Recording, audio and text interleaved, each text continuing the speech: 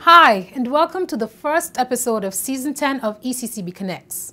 To kick off this season, we focus on one of our region's up-and-coming information technology gurus who is shining brightly in the ECCB Bright Sparks Programme.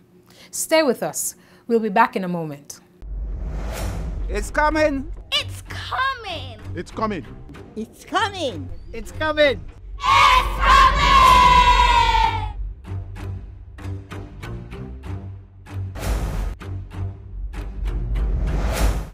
Thanks for staying connected with us. The Eastern Caribbean Central Bank initiated its Bright Sparks program in 2018 to provide students pursuing studies in information technology the opportunity to gain first-hand experience in an IT working environment. This all-expenses-paid internship also allows students to demonstrate their skills through the development of applications. The Bright Sparks program, we kind of conceptualized to give young people the opportunity to work in an environment out of the school, in a commercial environment, if you will. Our MIS department has top-class persons as well as equipment, and we do a lot of first-class work here. So we wanted to share what we do here with young persons to see if they can grasp the opportunity to further their skills in information technology. The reason being is that information technology is going to be part of the new economy.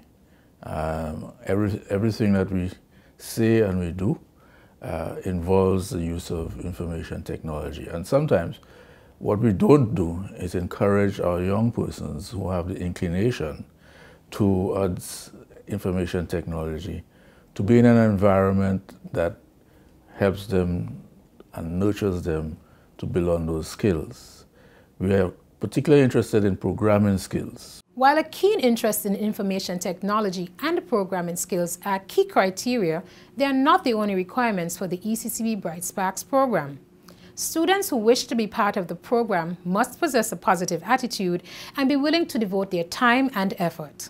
A Bright Spark is not necessarily the student or the students with the highest grade, but it's a combination of factors. It is one who's willing to learn, one who's willing to work hard, and one who's willing to put in the time to get the work done.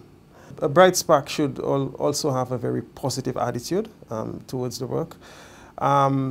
Must be open to new technologies because, like we know, we have the FinTech project happening now. Must be willing and ready to do lots of research because we know the FinTech project is brand new technology. And finally, just come willing to shine. The ECCB Bright Sparks program is open to community college students in the 8 ECCB member countries. But how does the ECCB identify and select its Bright Sparks? So the way that we initiate our scouting programs is that we look around for our community colleges to hold fairs for the information technology program. And then we will send one of our officers to these fairs to assess the programs and the developments that the young ones get involved in. So while they portray their skills, we look for individuals who may just be above the top, so to speak, the cream of the crop. And these are the individuals that we're looking for. When we go to the fairs, the students form groups, they present their projects, and that's where we go in and we ask certain questions. We ask every member of the group the same question. And well, of course, we leave St. Kitts with the type of person we have in mind. And we go down, we ask the questions, and we ask, the most importantly, we ask each member what's their contribution to the project that they are presenting. And outside of that, then the decision is made. Ask all of them the same questions. We collate, And then at the end, we speak to the IT teacher so that together we can make a decision as to who is the best person to get this opportunity. Community colleges in the ECCB member countries play a key role in the ECCB Bright Sparks selection process and are therefore encouraged to take the necessary steps to increase their students' chances of being selected. When we made the phone calls to the different phone calls to the colleges, not all colleges were ready. Some colleges did not even have the actual program where the projects are displayed to the public. So basically that's an opportunity lost. So basically to the college, so try to formulate some kind of program where the public can actually come in to see what the students can do. Let them present their projects, and so the public can actually look and maybe even be impressed, and that's where we come in. At that point, we will be there, of course, by invitation, and when we come in, we will ask the various questions, and we will make an assessment from there. But the student also must be bright spark, yes, to actually be eligible for that opportunity. Lyndon Jackasol, graduate of the T.A. Marishaw Community College in Grenada, was selected as this year's ECCB Bright Spark. He holds an associate's degree in information technology and wants to deepen his knowledge in this field. But what set Lyndon apart? What made him shine brighter than the other potential Bright Sparks? In Lyndon's group, he was the developer, and lucky enough that was one of the persons we were looking for. We were looking for a developer, and in all the groups he stood out because he basically confidently answered all the questions, and he programmed the entire application that they presented. And when he was asked about how much research he actually put in and the amount of research and sleepless nights he put in, that was partly made him the best candidate. And his project was a very good one as well. If I can remember, it was an app they built, which seems to be quite useful.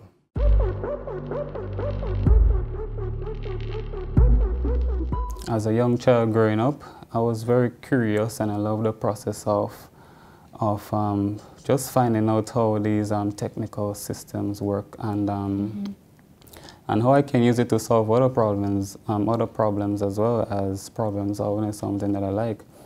And so the interest in IT grew, and it has been growing ever since. How did you feel when you found out that you were selected to participate in the Bright Sparks program? When I heard I was selected to participate in this program, I was really happy and grateful at the same time. I was really excited to travel to St. Kitts for the first time and to meet the various teams here at the ECCB, and of course to begin an extraordinary learning experience. What has been an extraordinary learning experience for me so far? What were your expectations coming in? What were you hoping to achieve with this internship? I expected a high level of professionalism from the staff here, and I expected to learn a lot to expand my knowledge in IT, and also to improve my work ethics and professionalism within the work environment. So I really expected to develop myself as an individual and to just keep on working hard and be the best that I can be. Were those expectations met here at the ECCB? Of course, yes, those expectations were exceeded, as a matter of fact, you know.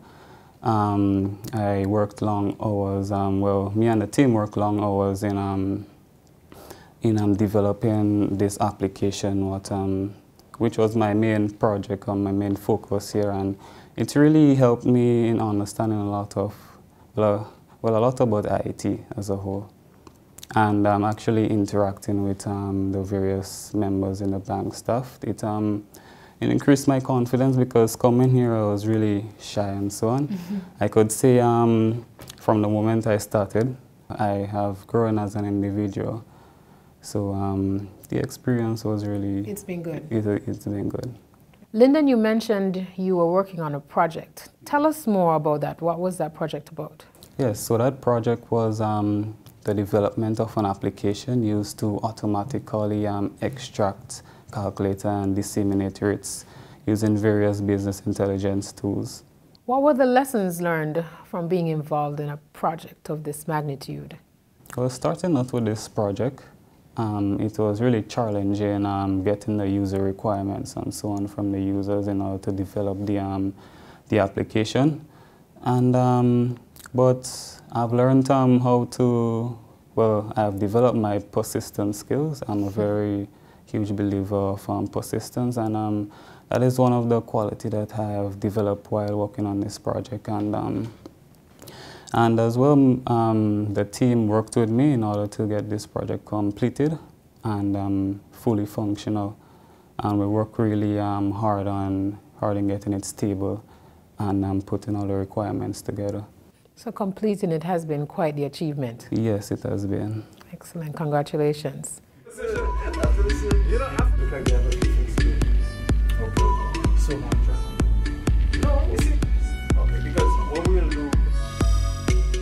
We all welcomed Lyndon in the department, all of us. He seems to be quite happy to be here, and his work has been phenomenal. He's actually helped us in many areas, but his specialty is development, and he's made it quite clear that that's what he wants to do, that's where he wants to go. So he's attached to the applications and maintenance unit of MISD. He has developed an application that is going to be used by our banking and monetary operations department, and the folks in Beaumont are thrilled that someone could take some time and develop a program that they can use in the day-to-day activities. And that was fantastic because we wanted a practical application of skill sets, and we got that.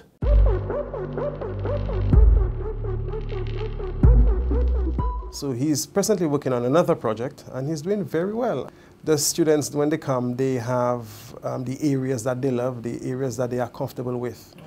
I would say 90% of what we do, we teach, and 10% is what they give back. But there is a slight change as we go further into the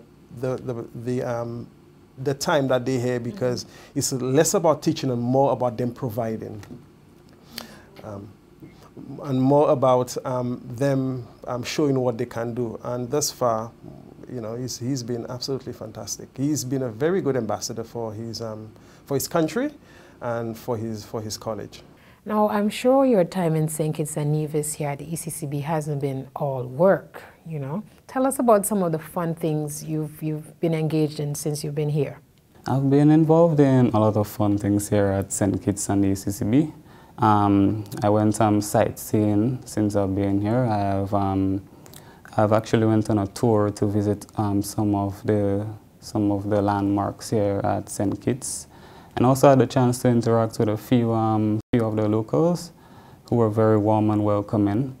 At the bank, I had the opportunity to attend a few conferences here and expand my knowledge, not only in IT but in central banking as well. I had the opportunity to also take part in the bank's banquet, the various Christmas celebrations, and also had the opportunity to take part in the various sporting activities here at the ECCB, such as the Unity Walk and the cricket and DZ bat and so on. And I must say it was an enjoyable experience for me. So you've been busy, but you've been having a lot of fun. Yes, I have. Excellent. Lyndon, what's next for you? After going through the 6 months at the ECCB, where do you go next? I plan on further improving my work ethics and professionalism within the work environment, and also just strive to become a well-rounded, driven individual. Of course, I view education as an important tool in one's professional development, and I also seek to further my education in the IT field in the near future. Lyndon, what would you say to other prospective Bright Spark applicants? What would you tell them about the program? Individuals who is chosen for this program, I would say to them, treat it as if this is a continuation of your school life or your education or even your personal development. You know, this institution is a learning institution, and you will learn something new every day, whether it be professional, technical, or even life skills. And of course, don't be afraid to share your ideas and to be open to new ideas as well. But most importantly, just enjoy the process and have fun with it.